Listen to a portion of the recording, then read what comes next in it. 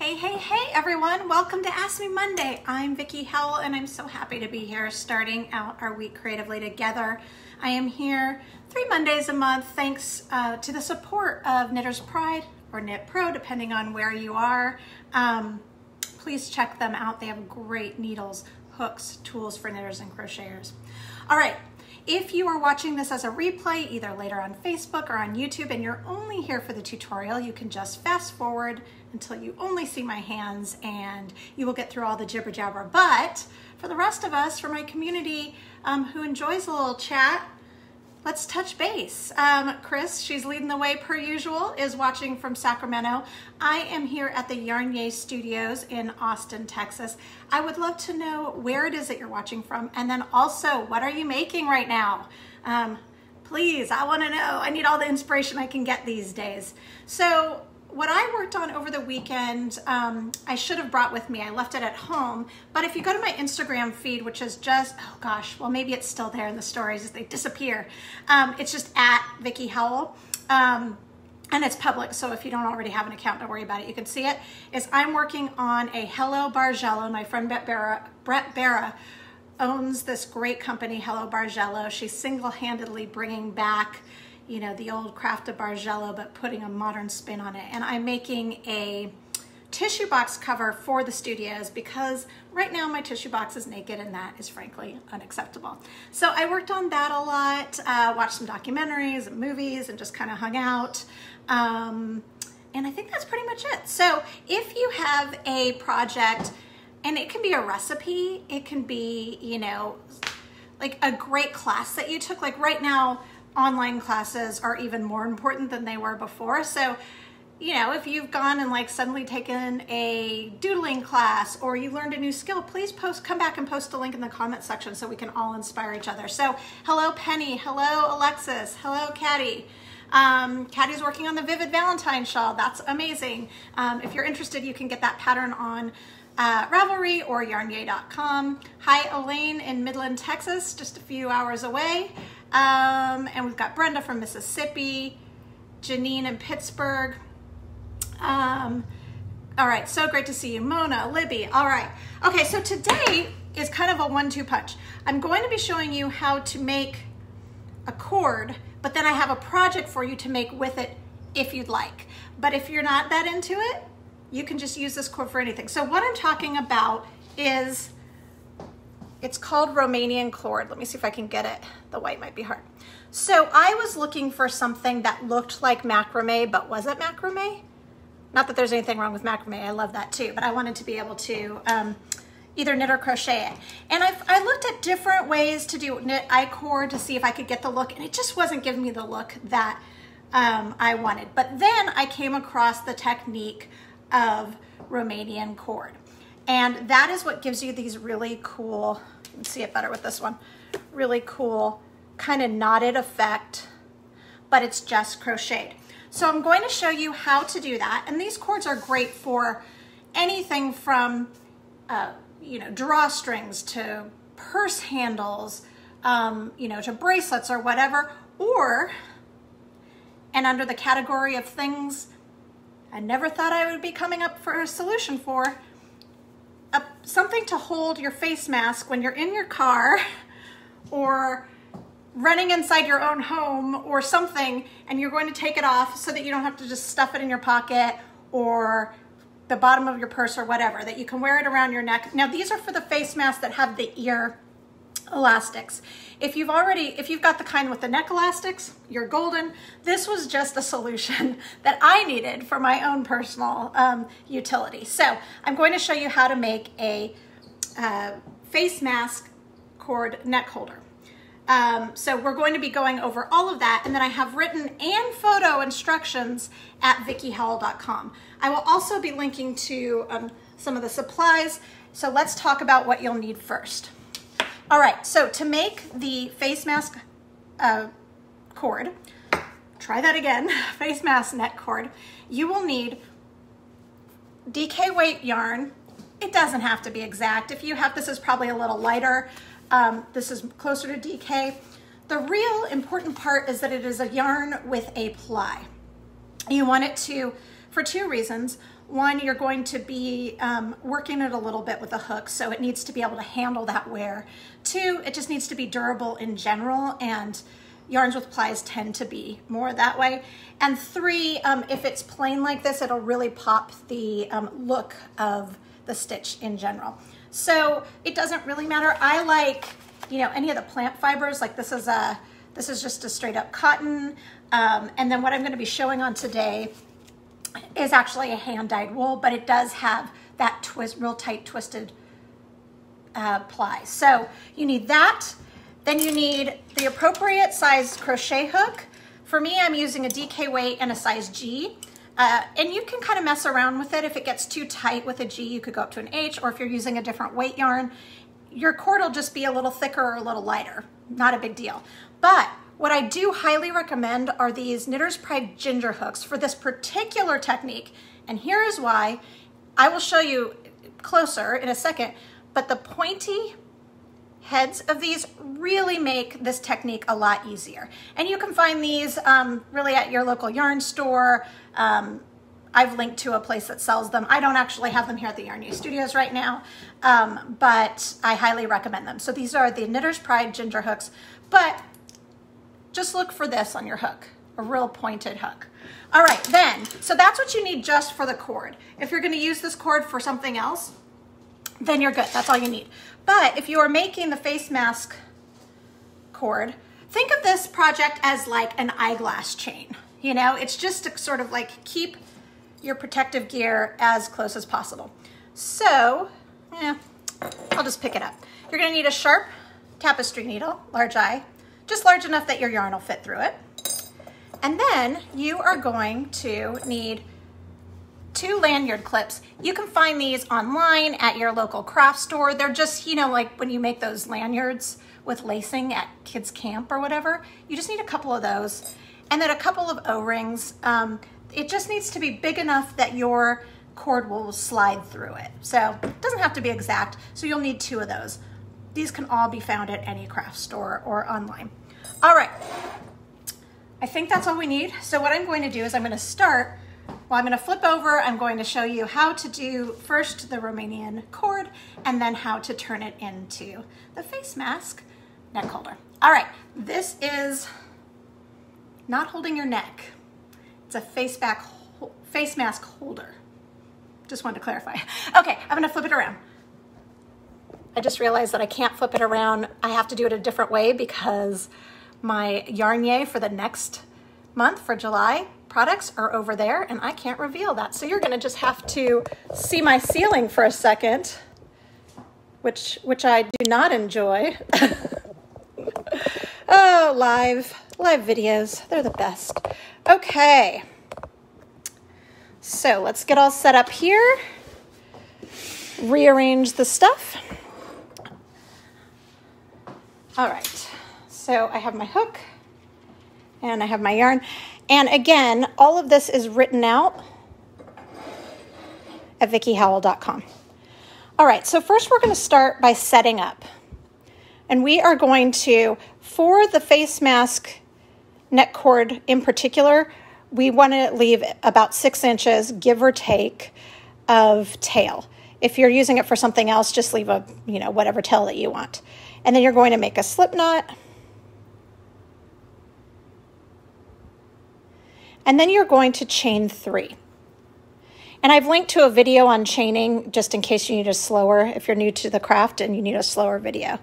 I've got one on YouTube. Okay, so we're chaining 3. Again, this is just the setup. Now we are going to insert our hook into the 2nd and the 3rd chain. So there's the 2nd, there's the 3rd. We're going to yarn over and pull through. So you'll have 3 loops on the hook right now. Then you are going to yarn over and pull through just the first 2. Let's see if I can do this without everything sliding off. Okay, yay, winning. And then you're going to yarn over and pull through the last 2. So essentially a single crochet with just a little added stitch involved. Okay, so that's setup step. That's the first setup step. Then you're going to rotate the piece clockwise And you'll notice, you see the top of the stitch, which looks a lot like a knit stitch really. And then to the left, you're gonna see a wee baby necktie. Like it'll look like a little one-strand scarf. It's this scarf or this bar that you want. And this is why I like this pointy hook. You need to go through this. Oh, I miss my dragon nails. Anybody feel me on missing the manicures? Okay, through this, that, and you will now have 2 loops on the hook. You want to yarn over, pull through that first one. You'll have 2 loops on the hook, yarn over, pull through 2. All right, you are now done with your setup. So you've done that. From here on, and on VickieHowell.com, I have an asterisk to show you where you'll start. This is what the process for the rest of this cord will look like. So again, we are going to rotate our piece counterclockwise. Now the only difference this time and from now on is that instead of one little neckerchief, you're going to see it looks like a little wrapped around scarf. In other words, it's going to be 2 little bars. So again, this is why I like this pointy ginger hook. You need to insert your hook through both of those little scarves that wrap. So now you're going to have 3 chains, or excuse me, 3 loops on your hook. Just as a side note pro tip, I like to kind of then slide it down to the wider part of the hook. You know, there's like the shank that's smaller, the head, and then sort of the body of the hook, only because it makes the step that I just showed you the next time around easier because it makes sure that it's loosened up a little, but I digress. Okay, so we've got 3 loops on the hook. We want to yarn over. We're going to pull through just those first 2. You'll have 2. You're going to yarn over and pull through those last 2. And that is how you do the stitch pattern. All right, so let's do it again. We rotate our piece clockwise. We insert it through the 2 bars. And again, I have a close-up picture of this at VickieHowell.com. Yarn over. And at first you might have to do a little wiggle waggling, a little negotiating. Pull through those 2 loops, yarn over, pull through 2. Now can you see how it's creating this really cool cord? All right, I'm going to show it to you just a couple more times because for me it took my brain a little while to process this. So rotate it clockwise, insert our hook through the little wraparound scarf loops, yarn over, pull through 2, yarn over, pull through 2. And that is all there is to it. You just continue that until you get a piece that is 26 inches. I've written it out in centimeters too, but I don't remember what that is. I try to always do that, folks, so I apologize if you're not in the States and I don't have that memorized.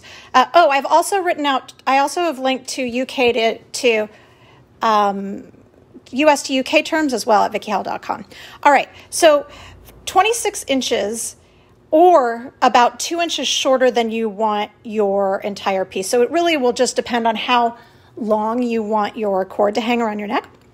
All right, so then you want to fasten off and on the opposite end, you'll leave a long tail as well.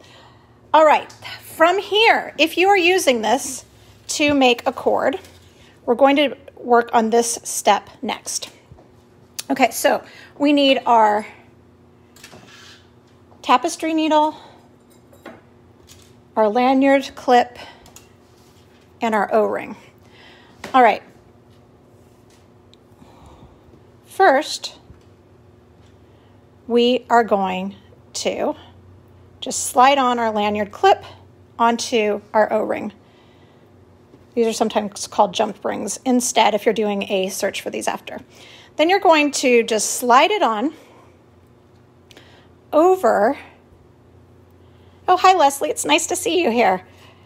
These are for our mask. Leslie Bonnell here in Austin, amazing sewing instructor. She has a whole mask initiative going. So what we'll do, if you're just joining us, we are making face mask cords to help, just to kind of like eyeglass cords or chains for your neck to keep your masks around. All right, so now we're going to pull it about an inch and a half to create the loop that holds on to the clasp. You want to slip on the tail.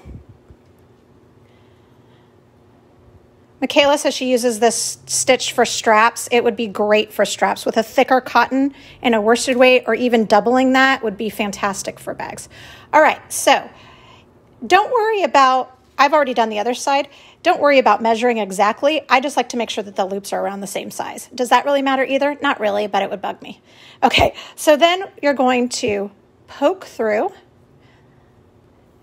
That's the only reason you need a sharp one, but honestly, it's just yarn. It would probably be fine if you only had a regular yarn needle. And you're just going to take a couple of tack stitches. So that's just coming up and then going down. All right, so now that's secure. Now we want to make it a little bit kind of cooler looking. And we're just going to wrap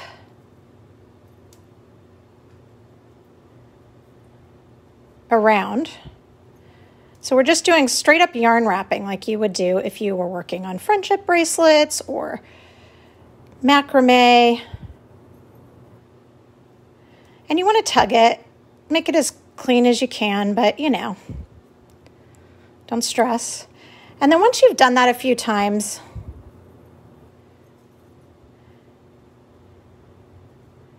I'd flip it over to the wrong side. Actually, I'm already on the wrong side. And when I say wrong side, it's the side where I fold it over and it's got, you can see the second piece. Does it matter? Again, not really. And then you want to sort of just create a little knot. And hopefully your yarn stays in your needle. Okay, so we're going to create a little knot. Feed this through.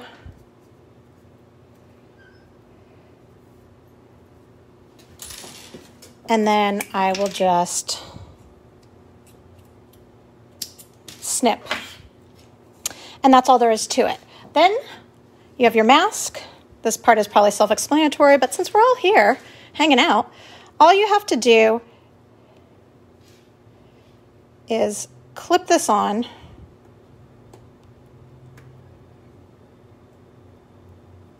Which would have been a lot easier, would be a lot easier if I weren't straddling a camera right now. Oh, for the love of Pete. There we go.